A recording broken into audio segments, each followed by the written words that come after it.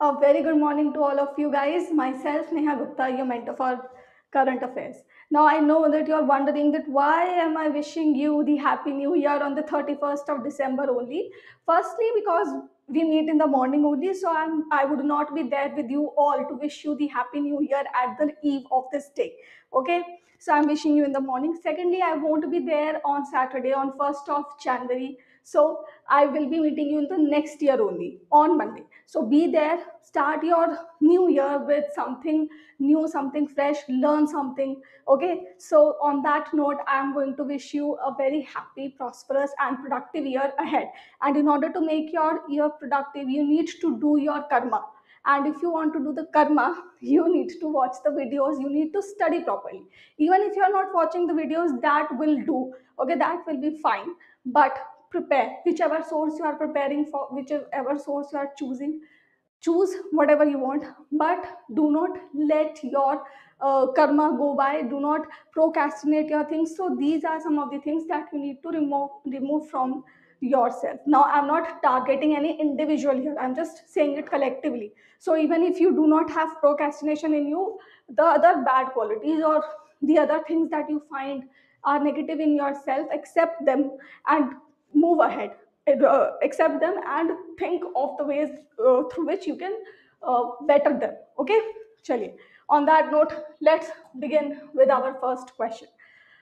Which of the following is the correct statement about the GIS-enabled automatic water supply system? So we have five statements here which you can read right now. Out of these five statements, the right answer is option E. That is, this GIS-enabled automatic water supply system aims to provide all facilities related to water connection of the citizens of Containment Board on this online platform. Okay. So guys, this platform was launched on a very special day, that is Defense Estate Day, which is launched, which is celebrated on December 16. Therefore, it can also become a question if RBI SEBI NABARD, RBI and SEBI notification comes out in January or February, which is the I think right now is the highest chances that the notification would come out very soon. So you should prepare seriously. Okay, the module has been developed by the Bhaskaracharya Institute for Space Applications and Geoinformatics. So the module for this system has been developed by BISAG under the guidance of Defense Secretary and Director General of Defense Estate. The purpose we have already discussed. So basically, it is going to provide the citizens of Containment Board about provide all the services related to water connection, even if they want to apply for the new water connections online or any information that they want to get regarding that. All that will be provided in a hassle-free manner on this online platform. That's the basic purpose. Under which of the following act is the National Anti-Doping Agency established? So guys, here the right answer is Societies Registration Act 1860. Why is this in the news? There are two reasons for that. First is that National Anti-Doping Bill was introduced in the Lok Sabha by the sports minister. Second reason for this being in the news is the new report of the World Anti-Doping Agency. So guys, do you know what the report states? According to that report, India is the country that has the third largest cases of doping, okay, after Russia and Italy. So in light of this statement, India has basically generating more and more, or we have more and more players who are resorting to doping for their sport. Okay, so in light of this statement, in light of this report, you need to understand the importance of the bill, which I'm going to teach you now. Okay, so I told you Sports Minister Anurag Thakur introduced it. So we have some key features of this bill. First, statutory framework for the functioning of National Anti-Doping Agency and National Dope Testing Laboratory. Okay, now understand that both of these organizations were established under the Societies Registration Act of 1860. Now they both will be abolished and they will be reconstituted under the bill, National Anti-Doping Bill 2021. Thus, both of these will become the statutory bodies. Okay, so that's the first point is saying. Now, another important point here is that this National Dope Testing Laboratory has been suspended by the World Anti-Doping Agency because of some of the technicalities, because it was not meeting some of the standards of WADA. Therefore, the organization has suspended this Indian organization. Now, if it will get the statutory framework, obviously the functioning or the standards will also be upgraded. And thus, in light of this recent development, this is important that both of these organizations are getting the statutory status. Setting the next point is that NDTL and other dope testing laboratories will also be set up. Okay, so this is again reiterating. NADA will be empowered since it will get the statutory framework. Obviously, other facilities as well as responsibilities will be imposed on NADA. So, among the authorities that will be given to NADA are conducting raids, investigations, sample collection, levying sanctions, etc. But all of these work, all of these activities have to be under the aegis of criminal Code of Criminal Procedures Act 1973. Okay, so NADA will also be bound by this act. It has to act in accordance with this act. So that's another minor point. Next is that this bill seeks to establish a national board for anti-doping in sports, and the members of this board will be selected by the central government only. NADA and NDTL will be reconstituted, and basically their members will also be selected by the central government. The DG of NADA will be selected by the central government, and it will be created as a body corporate in New Delhi. Currently, also the NADA is established in New Delhi only. Okay, so it will continue to stay there. It's just the demolition is happening on the papers, not in the brick mortars. The entire building of NADA is not going to be demolished and then it will be recreated. No, it is all happening on the papers. But yes, the status, the responsibilities, the authorities, everything is going to be changed for NADA as well as NDTL. Okay, so that was the act. Let's have a look at the report of WADA as well. So according to the report, India has the third largest cases of doping in 2019. Okay, most of the doping cases were witnessed in bodybuilding, weightlifting, and athletics. In 2019, 152 anti-doping rule violation cases were found, which accounts for 17% of the world's total anti-doping cases. So this is the huge contribution that India is making, that too in the negative arena. Then the top violator is Russia, and if you know that Russia was suspended from this year's Tokyo Olympics as well, this year's Olympics, because of the doping charges. Then we have Italy following Russia, and India is at the third position. Which of the following state UT has signed an MOU with the University College Birmingham at the India Global Forum, Dubai, to enhance the potential of colleges and other educational institutions? Here the right answer is Jammu and Kashmir. So basically, under this MOU, this University College of Birmingham will set up an office in Jammu and Kashmir. It will collaborate with the local educational institutions in the valley, and then it will help these institutions, first of all, in building their own capacity, and secondly, it will also help the students take admission in these local institutions at a lower fees. Okay, so in this manner, this MOU is going to enhance the potential of the universities and colleges within the Union Territory of Jammu and Kashmir. Which state has given a 1% reservation for transgenders in police recruitment? Okay, this is a very important question, guys. So, which state is it? It is Karnataka. Karnataka has announced 1% reservation. Which state's police department has launched Project Abhaya at Adarsh Stadium to ensure safety and security of girls? So it is Delhi. Okay, so the police of Delhi has launched this project Abhaya. Abhaya basically means the one who has no fear, fearless. Okay, so that's the meaning of Abhaya for those who are not very well versed with Hindi. Now, under this project, basically the Delhi police is targeting children.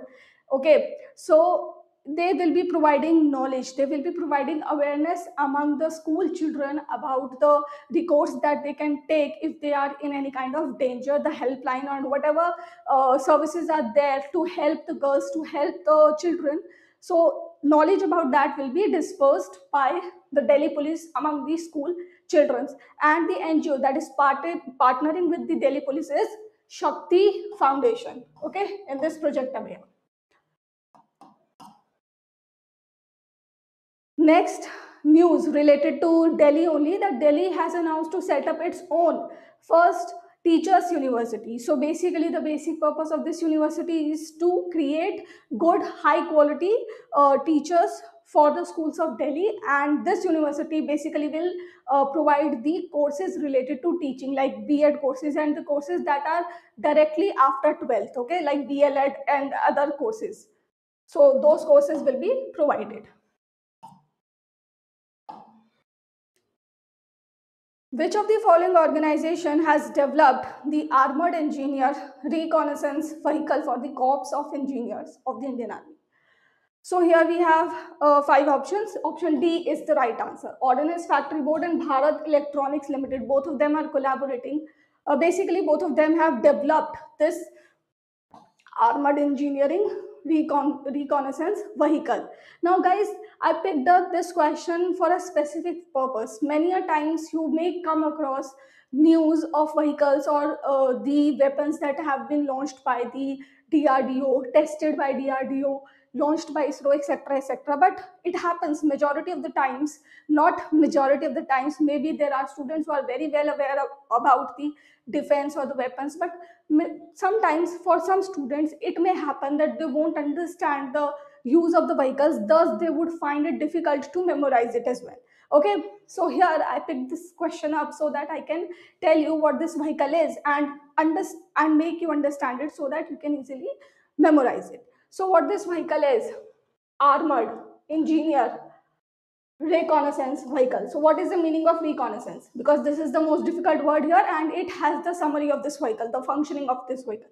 Reconnaissance means survey done by military in a region.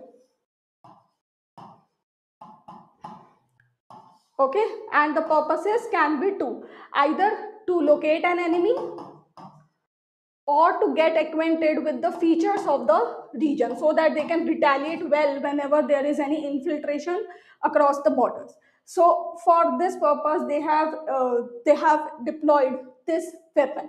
Now which military force has deployed it? It's Indian Army. So that's the basic purpose of this armored engineering reconnaissance vehicle. It will help the Indian Army to get acquainted with the physical features of the region as well as locate an enemy. Okay. Apart from this, the very specific purpose of this vehicle is to basically carry out the engineering tasks for the corps of engineers. Okay, because if they are well acquainted with the physical features, it will be easier for them to construct roads, to carry out other kinds of engineering tasks, whatever are there. DRDO is the organization that has developed the design of this vehicle, but the manufacturer of this vehicle is this Ordnance Factory, Medhak, and this Bharat Electronics Limited. Now guys, it's the time for GK Factory. So the topic for today is Ramsar sites. We often come across Ramsar sites whenever a new edition is there from India in the list. Many of you have already known about it. Okay, so you would be thinking what's new is would be there that ma'am is going to tell us. So guys, the new thing here is that yes, you come across Ramsar sites, but do you know what a wetland is? Basically, what kind of role does it play in the ecology, or what is its importance? Why do we have an entire convention or in order just to save the wetlands? So that is something I'm going to discuss today.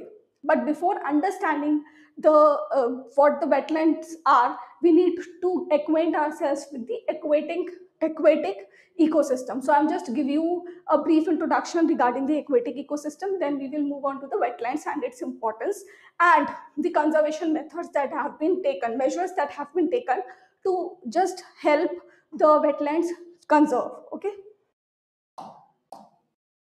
So guys, this is the aquatic ecosystem, okay, which is divided into three parts. Either a water can be fresh or it can be saline, okay. So these are the two kinds of categories of water.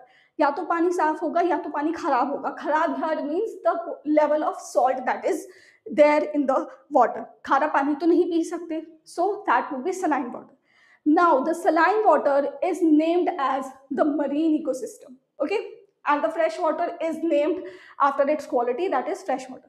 Now, how can you measure the freshness of a lake, the freshness of a big body of water?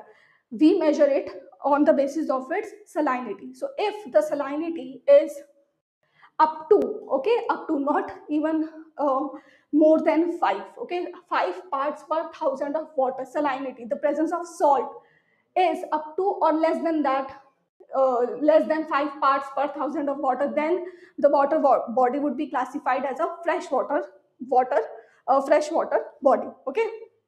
If the presence of salinity is above 35 per thousand per parts per thousand, okay, so that's the full form, 35 ppt, then we will classify it as the marine ecosystem.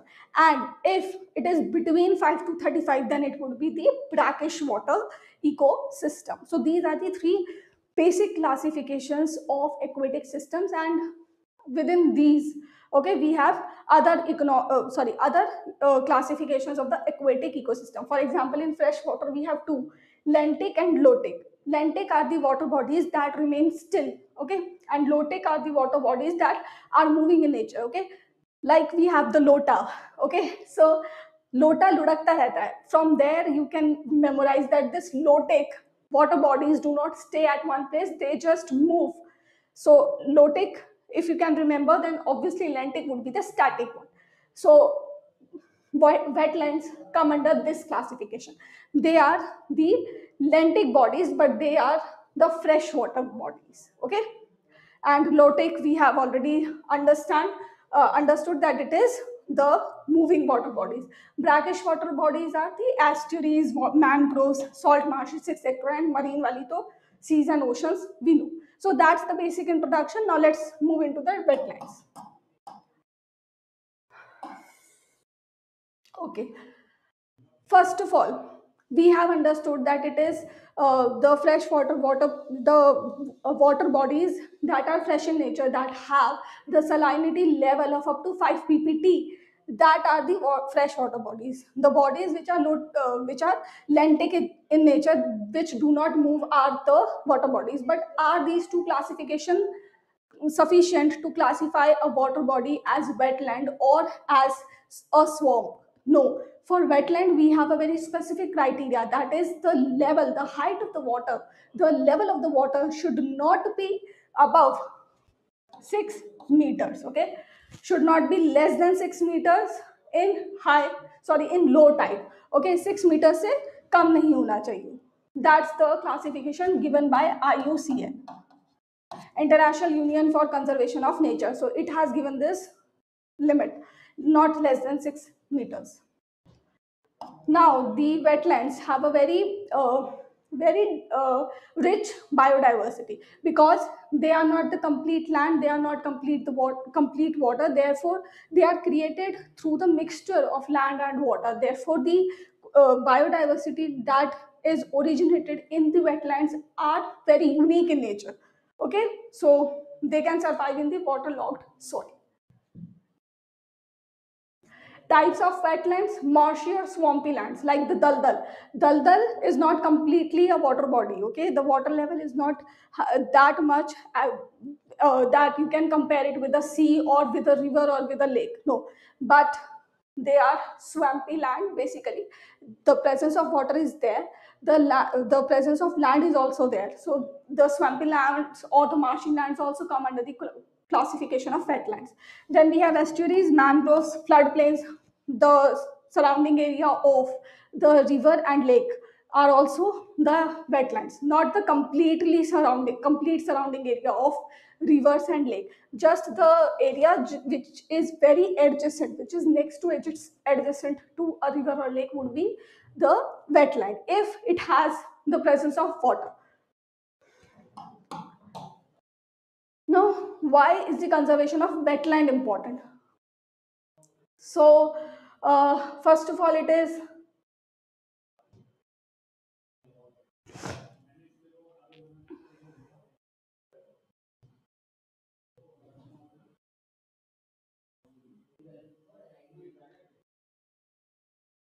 okay, sorry for the disturbance, guys. So, first of all, it is a very rich source of medicinal vegetation. The vegetation that grows here has a high quantity of medicinal qualities. Then the biodiversity is also rich here. It also acts as the breeding ground for the migratory birds. Sometimes it also acts as the habitat for some species of birds and flowers as well. Okay, so next is groundwater recharge. Now this is very important reason for India also. We have a groundwater table depleting. Okay, so groundwater recharge is also done by these wetlands. They also prevent soil erosion. They act as a front line of defense against tsunami, particularly mangroves, because we have the vegetation in front of us, basically in between the water body and the mainland. So that vegetation acts as the front line defense whenever tsunami comes. But obviously, majority of the times the force of the tsunami is very high, that it surpasses that line of defense and comes to the mainland. Next, the treatment of pollutants in water. So, wetlands themselves act as the recyclers. So, they treat the pollutants, but there is a limit to it. If you put maximum amount of pollutants, particularly the amount of pollutant that is beyond the capacity of the wetland to recycle, then obviously wetlands would deteriorate. So, this is what happening at present. Climate change mitigation is also one of the uh, roles that is played by the wetlands. Supply fresh water to the people surrounding the wetlands. Act as a beautiful tourist sites. Support aquaculture as well. So fishes are there. Aquaculture is supported, and there are many more roles played by the wetlands. These were just the most important roles that I highlighted here. The major reasons for depletion of wetlands: deforestation. We all know what deforestation is: industrial waste, human encroachment. So humans have encroached the wetland areas also. And also, this encroachment does not only mean the habitat. The humans have also encroached wetlands in terms of cultivation also. They are cultivating, majority of India's wetland is used for rice cultivation at present. So we cultivate rice on the wetland. We all know that rice is a very high water intensive crop. So this is leading to depletion of the wetlands. So we need to understand this thing, that which crop do we need to pay more attention to. Next is unsustainable tourism. Okay, सो कुछ भी लोग आते हैं, then they just roam around, wander around the area and throw their garbage there only. So that's unsustainable tourism. Sand mining is also one of the reasons, and eutrophication is another reason. Now, what is eutrophication? Through this industrial waste, when the amount of nutrients and minerals accumulate within one water body or within a part of one water body, accumulate and increase in their intensity, then they will give birth to algae and fungi. Okay, and the very basic characteristic of this algae and fungi is that they just cover the upper layer, they grow, they bloom, and they cover the upper layer of the water body, and thus the ecosystem, the biodiversity beyond the surface of the water body dies because of the lack of presence of sun. They do not get the sunlight properly. So this is just very detrimental to the marine ecosystem, to the aquatic ecosystem. The concentration of minerals and nutrients, that is precisely due to the industrial waste. This is increasing due to the industrial waste. The natural accumulation of nutrients and minerals is in the capacity of the wetlands, that they can recycle themselves, they can reduce that amount from their own. But the industrial waste that the humans are putting inside the wetlands, that is beyond the capacity of these wetlands to recycle on their own. So at last we come across the Ramsar sites. First is that it was signed on February 2nd, 1971. This is Ramsar. Okay, Iran, this is India. So February 2nd is celebrated as World Wetlands Day. The total number of parties to this convention is 172, and we all know why do we need to preserve our wetlands, because they are very important for the entire biodiversity, and they also help in mitigating the climate change. Governing body of this convention is Conference of Parties, which meets once in every 3 years, and the list of Ramsar sites has at present over 2,400 wetlands. Now comes the facts related to India. So India's first wetland site was the Chilika Lake in Odisha, that was recorded in this list of Ramsar sites. Then we also have this Montreux record. What is this Montreux record? This is basically under the Ramsar Convention, two lists are prepared. First is list of Ramsar sites, and second is this Montreux record. Now, in the list of Ramsar sites, we have the wetlands that are of international importance and that need to be conserved. But in this Montreux record, we have the wetlands that are highly endangered. Okay, they are at the verge of changing their characteristic due to human induced activities. Therefore, they are classified in a separate list. At present, it has 46 wetlands in it. Okay. Total number of Ramsar sites of India is 47. Haidarpur wetland in Uttar Pradesh was the latest one to be added in December this year, basically. December 2021, only this wetland was added into the list. India's sites in Montreux record are two: Keoladeo National Park in Rajasthan and Loktak Lake in Manipur. Okay, ये भी याद रखना. Now, for conservation, what is India doing? India has the National Wetland Conservation Program in 1986. Now, India also had the National Lake Conservation Plan of 2001.